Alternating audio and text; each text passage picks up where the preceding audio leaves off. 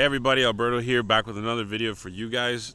This time we're in Tennessee at the McLaughlin Boat Works factory, taking a look at how an Opti is made. McLaughlin Boat Works has been building boats for over 50 years, but they're primarily known for their Opti, which they've been building since the 1990s, ever since the Class 1 design. So sit back, relax, and join me as we take a look at how an Opti is made.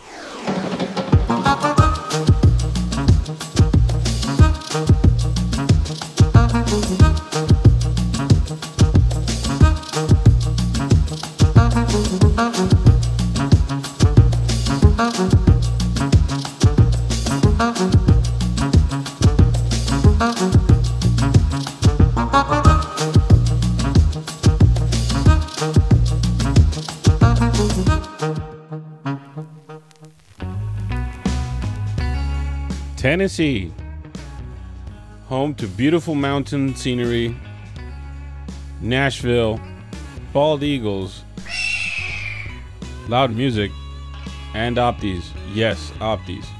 Just outside Chattanooga, McLaughlin Boat Works has been building Optis for the last 25 years. So why don't we go talk to our friend Spencer and see how they're made. My name is Spencer Wyberly. I'm Vice President of McLaughlin Boat Works. I'm an honest guy. I'm a boat builder. I'm not here to sell the Kool-Aid. I have my thoughts and my ideas, but I'm showing people out there, the kids out there, what's going on behind the curtains and the amount of effort that goes into it.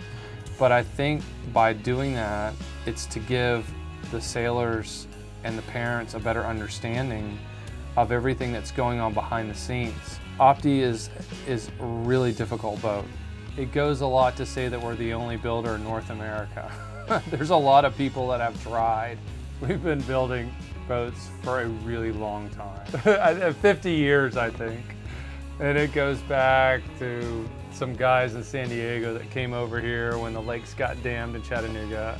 And we started with snipes, and we built snipes, and then for the thistle, and then eventually came the Opti.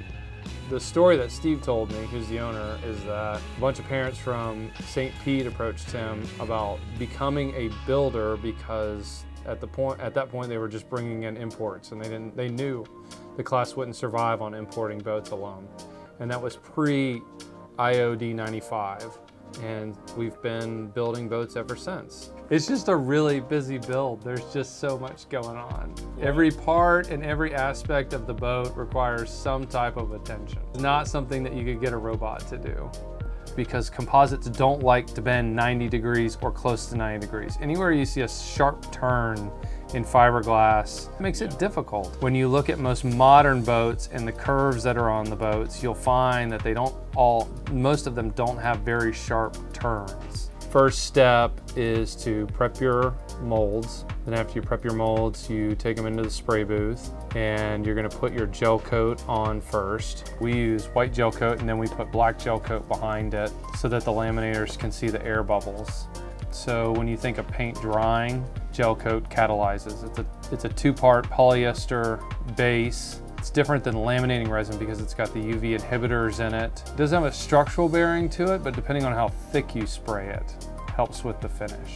So you let the gel coat kick off where it's gone from a liquid like a paint to it's somewhat solid. We let it kick off, and then we bring it into our lamination stations, and that's when we start laying up our parts. The boat's built with 3 sets of tooling. You got a hull mold, a deck mold, and a midship frame. So when you lay up any part, you put your skin layer on first. That's usually a matte. That's the easiest glass to work with. It conforms to really sharp turns, provides really good adhesion to your gel coat, which minimizes air bubbles. Well, you don't want any air bubbles in there for a couple reasons. If it's a single ply laminate, like most of the Opti, if you have an air bubble under the gel coat, as we just said, the gel coat doesn't have any structural strength to it. The hull with the Opti, it's got a sandwich composite on the floor, so there's foam in the bottom. A lot of kids will ask me, can I get a clear floor to the boat? You can't, because there's foam down there. Foam acts as a spacer for the